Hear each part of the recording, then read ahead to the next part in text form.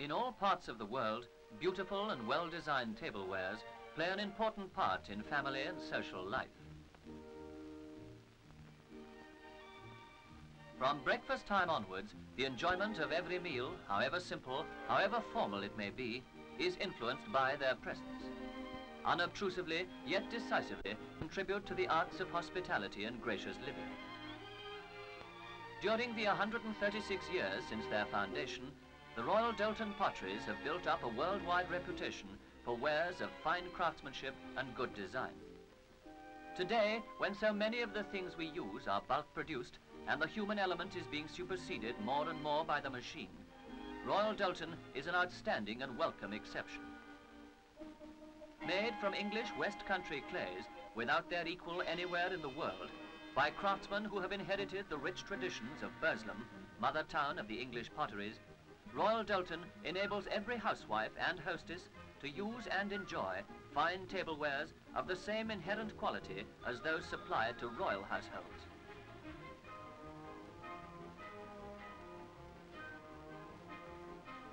To illustrate the painstaking care and attention to every detail which lies behind each finished piece of Royal Doulton dinnerware, let us take a comparatively inexpensive pattern. This Malvern pattern on the Stafford shape, and follow it through some of its principal stages of production. From his studio at the Burslem Works, the chief designer leads and inspires the work of a resident team of designers, modelers and craftsmen, each outstanding in his own field. He needs to possess a sound knowledge of ceramic materials and production processes, and a wide vision. For whatever his personal preferences may be, he has to remember that tastes vary not only in different markets of the world, but even in subsections of the same market. Therefore, before a new design is finally approved, much time must be spent in market research, and every detail of the original drawings showing the shapes and sizes of the various pieces which make up a set of tableware is discussed thoroughly with both sales and production departments.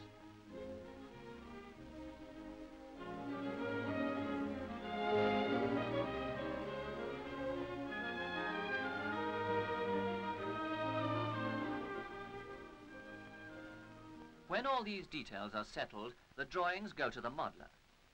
His task is to produce the original plaster models from which the working models and molds will be made. In doing this, he must allow for the considerable shrinkage that will take place when the ware is dried and fired.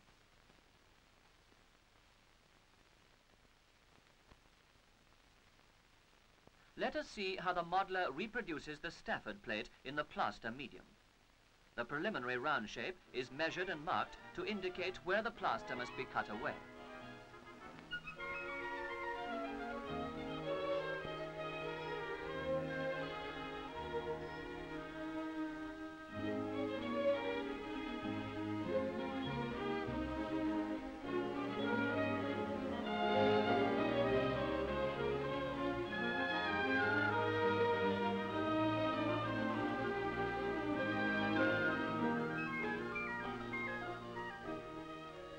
Then, using various special tools, the modeler proceeds, stage by stage, to evolve a perfect interpretation in every minute detail of the designer's original conception. The modeler is a highly skilled craftsman. His dexterity and exactitude are the outcome of years of training and experience.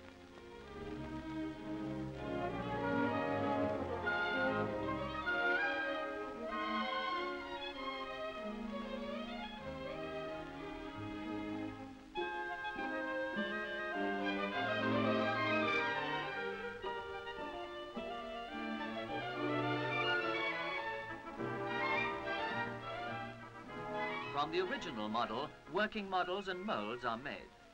A great number of molds are required, for each is used a limited number of times to ensure perfect reproduction of the original design. Specially prepared plaster is poured into the cases in which the working models have been inserted.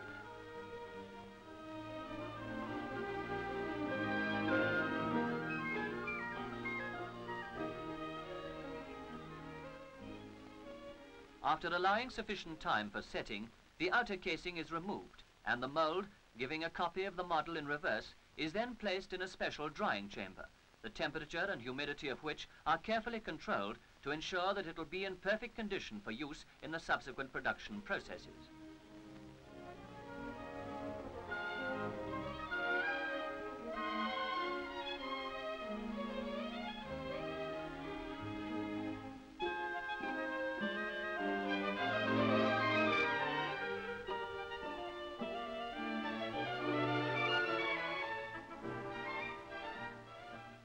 An important factor in the production of fine dinnerware is the quality of the raw materials used to make the body, which is the name given to the final mixture of different clays and other ingredients, such as finely ground china stone, feldspar, flint and bone ash.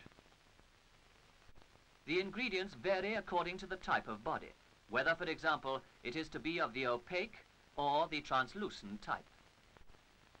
From each consignment of raw materials, samples are taken for testing in the laboratory. After the different ingredients have been prepared, they are blended in their exact proportions in vast mixing arcs, forming a liquid of creamy consistency known as slip. Samples of this are also tested at regular intervals.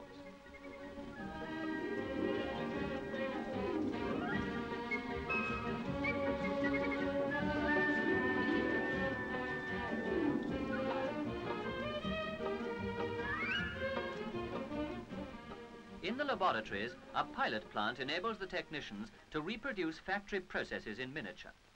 For science plays a vital part in the modern pottery industry, and the Dalton Ceramic Research Laboratories are constantly engaged in experimental work on new bodies, glazes and colors.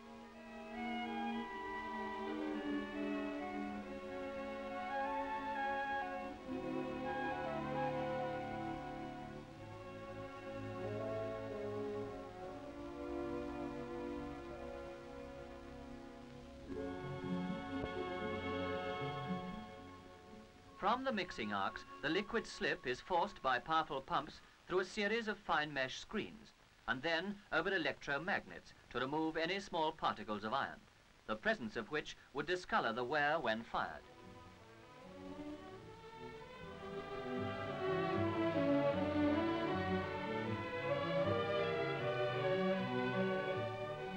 The liquid then flows into storage tanks where it is kept constantly in motion. The slip is pumped from the storage tanks into large filter presses, divided into sections by fine mesh cloths, through which the mixture is forced. Surplus water is thus removed, leaving behind thin sheets of blended plastic material.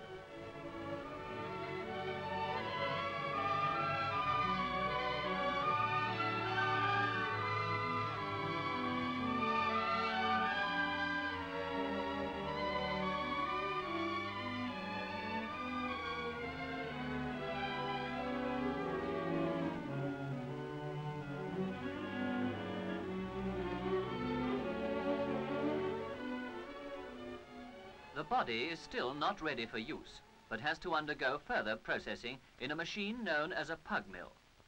This is a kind of mincing machine which compresses the clay and cuts it with revolving knives, at the same time removing all air, thus producing a homogeneous mixture of just the right consistency and texture for the potter to use.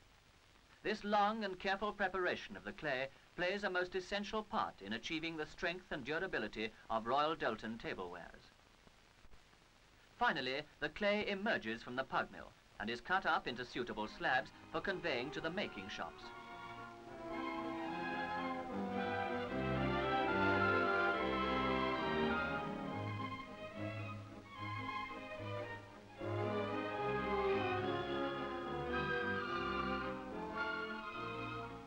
The plate-making machine is called a jigger. It is a modern power-driven development from the traditional potter's wheel, which has been in use for many thousands of years. It is fascinating to watch a skilled plate maker at work and to see how his every action is performed with that seemingly effortless ease which is the outcome of long experience. A piece of clay is flattened out on a revolving wheel, producing a circular shape known as a bat. The plate maker then places this bat over a plaster mold which is firmly centered on a second wheel. The mold imparts the shape of the top of the plate, and the underneath is shaped by compressing a steel profile.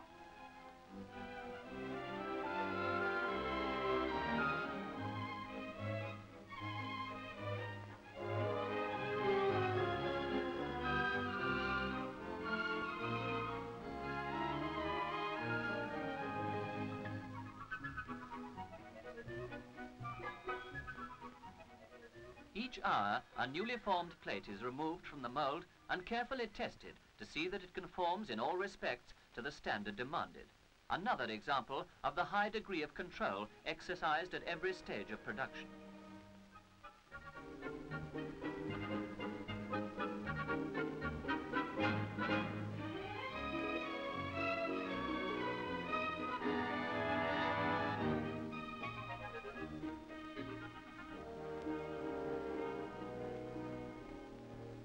After drying sufficiently to be removed from the mould and handled without risk of damage, the plate, still unfired, goes through two finishing processes called in the potteries towing and fettling. The object of these is to ensure that the surfaces and edges are made perfectly smooth.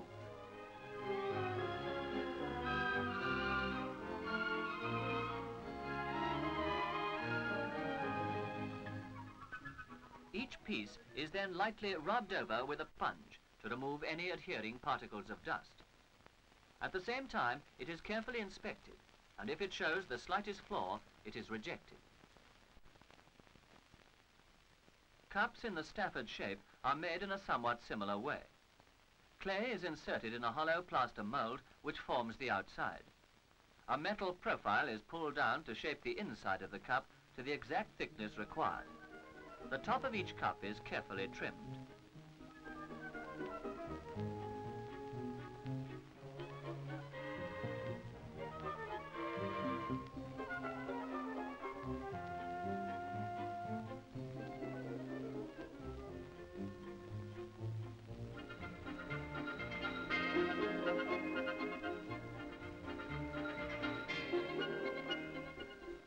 Then, when sufficiently firm, the cup is removed from the mould and is smoothed and finished before going on to the next process.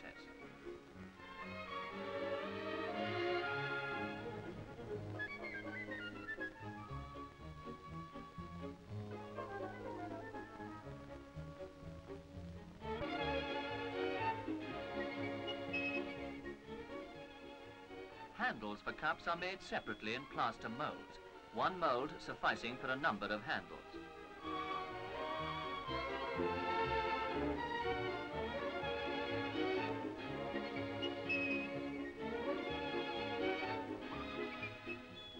These are removed and each one trimmed in a special machine.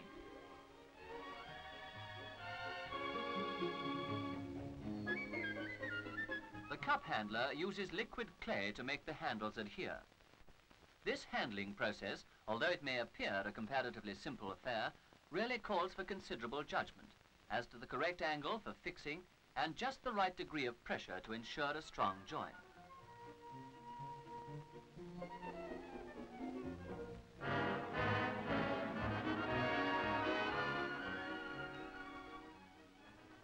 After further drying and inspection, the cups are made ready for their first firing, known as the biscuit firing.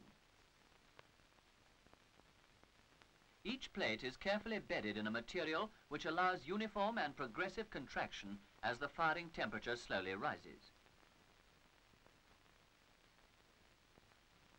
Plates, cups and other articles are stacked on trucks in tiers formed by fireproof supports and slabs. When each truck has been fully loaded, it is passed slowly through a long gas-fired tunnel oven, divided into various zones in which the temperature rises gradually to a peak of intense heat, 2,300 degrees Fahrenheit, and then steadily falls again. The progress of each truck through the oven is recorded automatically, and the temperature cycle checked at each stage.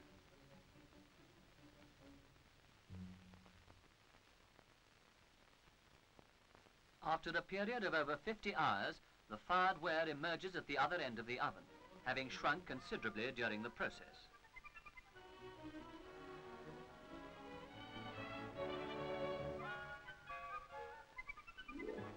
Once again, every piece of ware is re-examined to make sure that it has been correctly fired to the high standard required.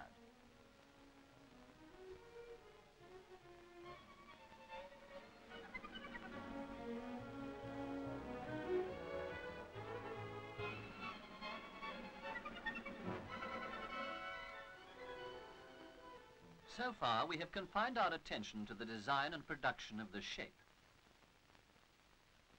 Let us now return to the studio where the designer's conception of the Malvern pattern to go on the Stafford shape is receiving its finishing touches. The relationship between shape and decoration is, of course, all important. There must be perfect harmony between them. The Malvern is a finely detailed floral design based on the best Staffordshire traditions. The main outlines are deeply engraved on metal cylinders and plates.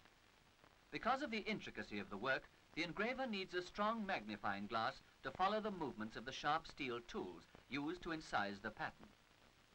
This engraving process is another example of painstaking craftsmanship. Color mixed with oil is pressed into the engraved lines to enable prints to be transferred to strong tissue paper. When it comes from the printing machine, the paper bears a clear color imprint of the pattern in outline.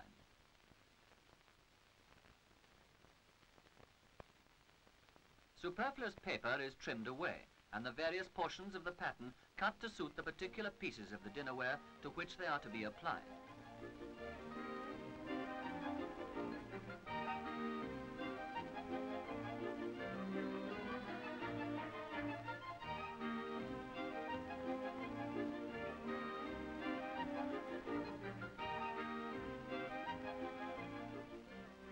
The tissue is then applied carefully to the ware.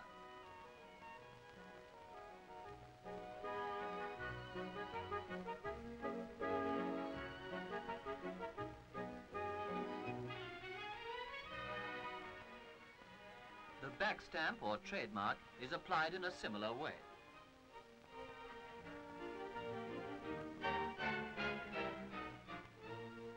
The colour is made to adhere firmly to the ware by the use of an ingenious machine which applies just the right amount of pressure.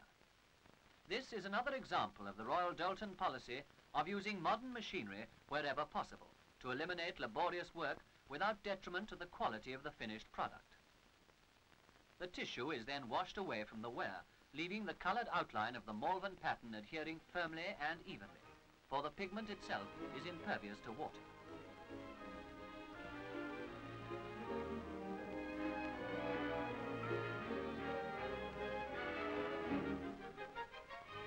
After further inspection comes the next process, that of painting the delicate details of the floral design. This is entirely hand-done by trained artists. It calls for a steady hand, a sure eye, and true artistic appreciation. Note the careful shading and the exact brush strokes which characterize hand painting such as this.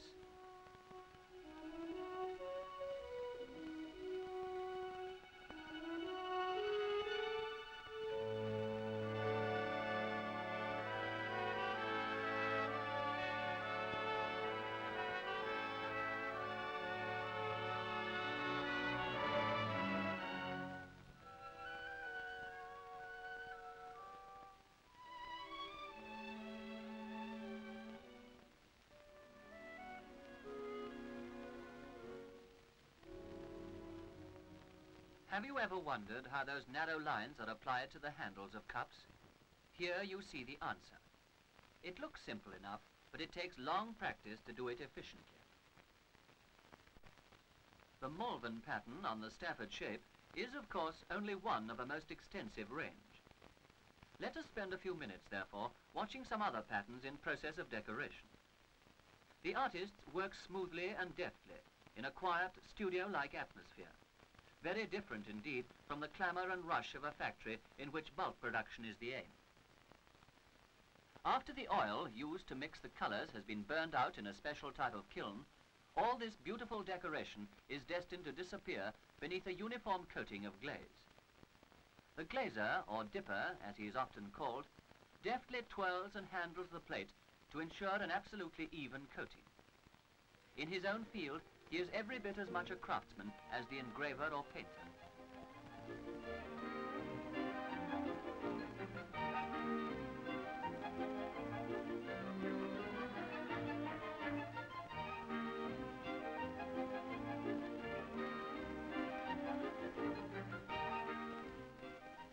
Although the glaze now appears opaque, it will be transformed by the next firing, the glossed firing, into an impermeable, transparent and glass-like film, revealing the full beauty of the pattern beneath. In arranging the ware on the trucks, great care is taken to separate each piece from its neighbors, for if two were to touch, they would be fused by the intense heat needed to vitrify the glaze and wed it indissolubly to the ware. The trucks are passed through another long tunnel oven, similar in principle to the one we saw previously.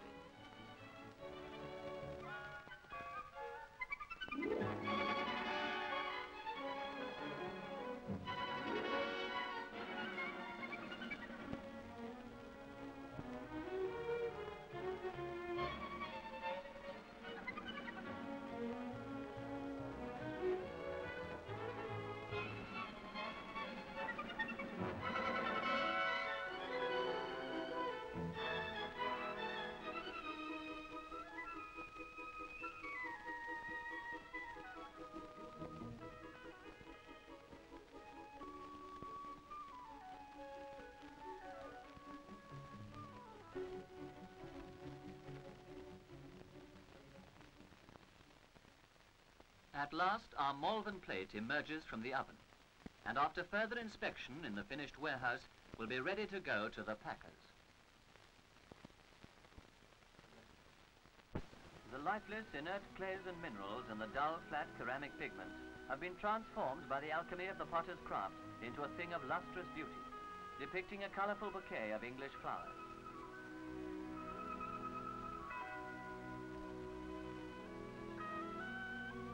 Before we leave the Royal Doulton pottery at Burslem, let us watch some other patterns being decorated. These pieces of translucent bone china have already been glazed, and the painting is being done with special enamel colours on the glazed surface. Certain decorations may call for 2, 3, or even more additional firings to achieve the effect desired by the ceramic designer. Overglaze, that is on-glaze decoration, enables the artist to use a wider palette than is possible with the underglazed colours. Each type of decoration has, however, its own special charm and appeal.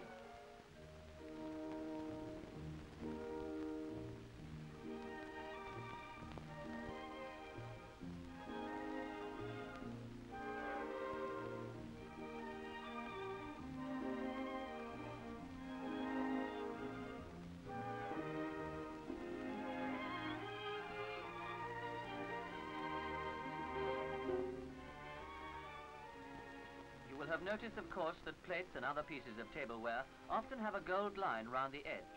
Applying such a line to a fluted shape, like this Chatsworth pattern, calls for its own particular skill.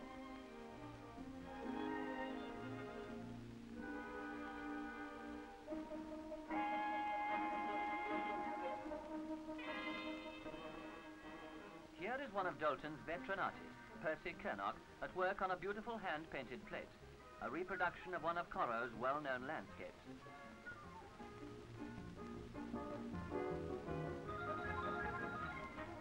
And here is a glimpse of an intricate and rich style of decoration, known as raised gilding. For this, the finest quality gold is used, applied with a pencil brush. When fired and burnished, this gives a brilliant, lasting luster. To conclude our visit, let us examine a number of finished pieces taken from the Royal Doulton showrooms. These form but a small selection from the extensive range available, and to appreciate them to the full, they really need to be handled as well as seen. For beautiful dinnerware has its appeal not only to the eye, but also to the sense of touch. Each design possesses individuality and character. The colorings are superb, and the quality is of the highest. They include the traditional and the modern.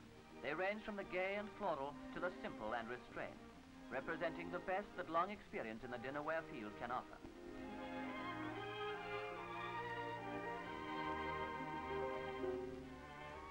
Almost from the first days of craftsman pottery, the man who made a beautiful piece signed it with his name. It was a proof of pride in his handiwork. And so gradually, buyers have become accustomed to look for a name. At first it was perhaps an individual one. Then, with the growth of the pottery industry, the name came to represent a group of craftsmen, a symbol of experienced men and women working together, yet each retaining the individuality so necessary to preserve an enduring tradition of good design and fine quality.